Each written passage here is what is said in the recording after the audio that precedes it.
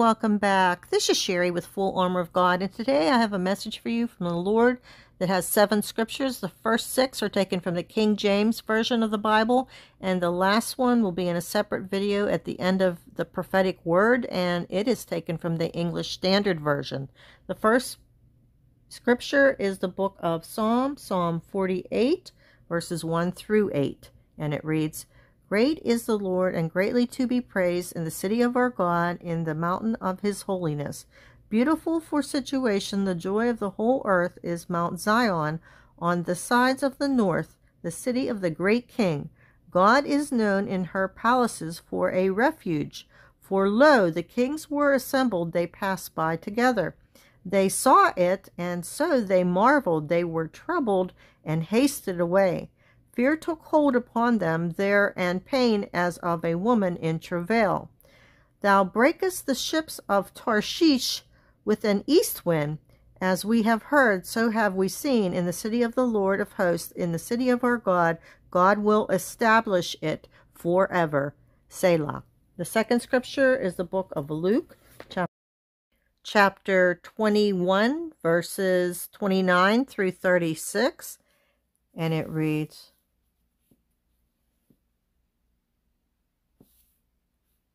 "And he spake to them a parable. Behold the fig tree and all the trees. When they now shoot forth, ye see and know of your own selves that summer is now nigh at hand. So likewise ye, when ye see these things come to pass, know ye that the kingdom of God is nigh at hand. Verily I say unto you, this generation shall not pass away till all be fulfilled.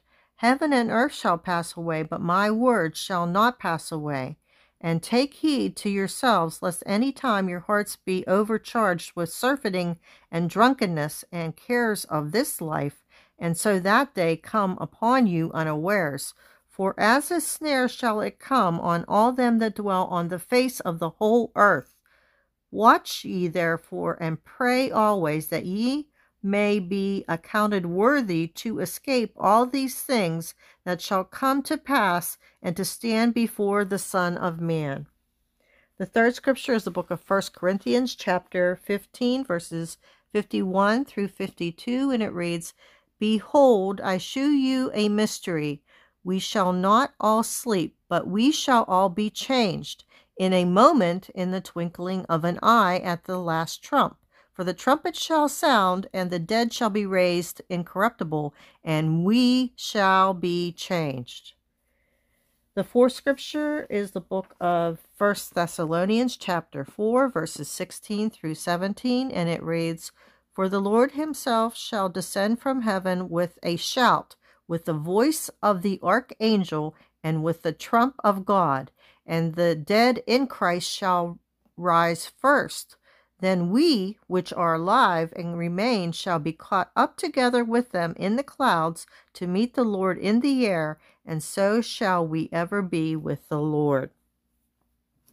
The fifth scripture is the book of 2 Peter, chapter 3, verses 2 through 4, and it reads, "That ye may be mindful of the words which were spoken before by the holy prophets, and of the commandment of us, the apostles of the Lord and Savior, knowing this first, that there shall come in the last days scoffers, walking after their own lusts, and saying, Where is the promise of his coming? For since the fathers fell asleep, all things continue as they were from the beginning of the creation."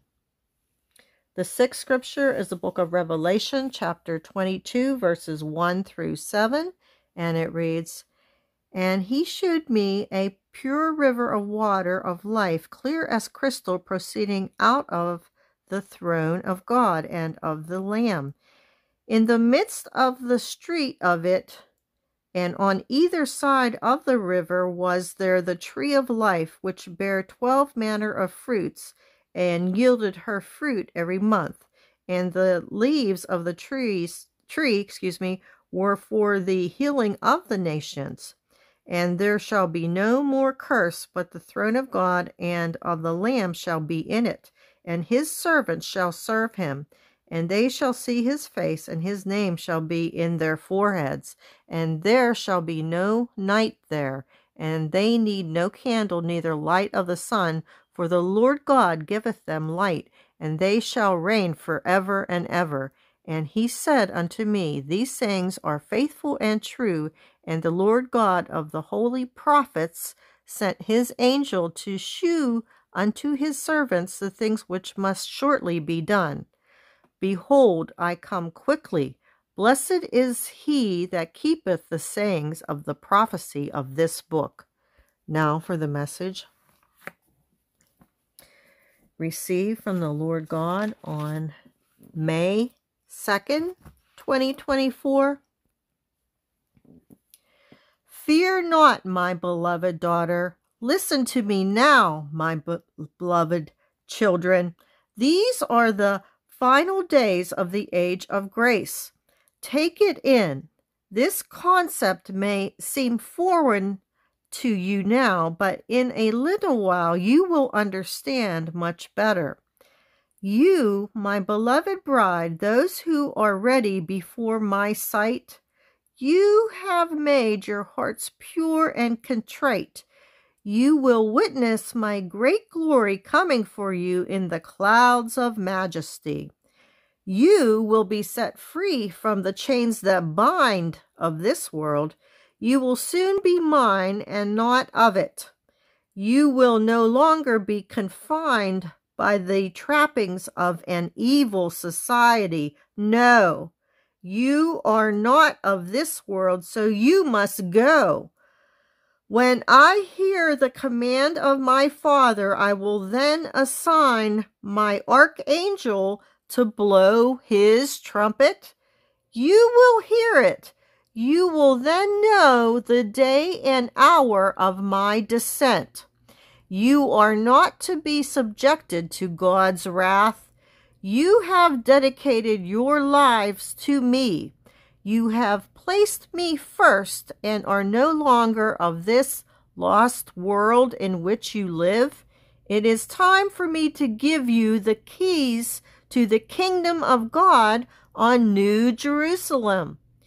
The others, those who are still straddling the fence with one foot on my side and the other with worldly thoughts, you are not ready yet. You will be left behind to become further refined in the fires of affliction. Then you will receive conviction after I've come and gone with the first group, the first fruits of the harvest. You will be upset, but I will allow this uneasiness inside of you to motivate you to renew your faith in me, your Lord and Savior Jesus Christ of Nazareth. You will comply since you are now 100% on board and realize that all of my true prophets and watchmen were telling you the absolute truth about my imminent return. You will learn, albeit the hard way. I am coming. I am coming. I am coming without delay. No mockers or scoffers will be allowed into my paradise.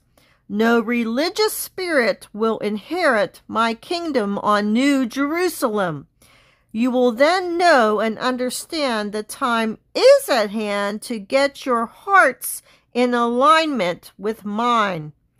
Time is not on your side. Tensions are rising politically and between nations. Wars are only becoming more devastating. They will soon be escalating to a point where I must swoop in and save the day. My children who are ready will be taken up in a moment, just in time. My timing is always exactly perfect. Be ready, for the time has come to take you unto me to New Jerusalem. With everlasting love, Jesus, your refuge in the storm. Toward the scorners he is scornful, but to the humble he gives favor. The book of Proverbs, chapter 3, verse 34.